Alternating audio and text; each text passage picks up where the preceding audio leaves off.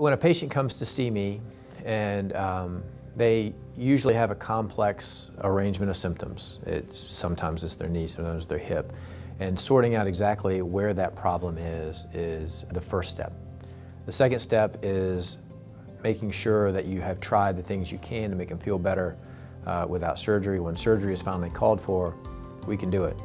Whether that's a painful hip replacement, whether it's a painful knee replacement that needs to be revised, whether it's one that's already been revised 2 or 3 times. The more complicated the surgery, the more preoperative planning it takes, the more ready you have to be with multiple avenues that you can take depending on what's displayed in the actual surgery itself.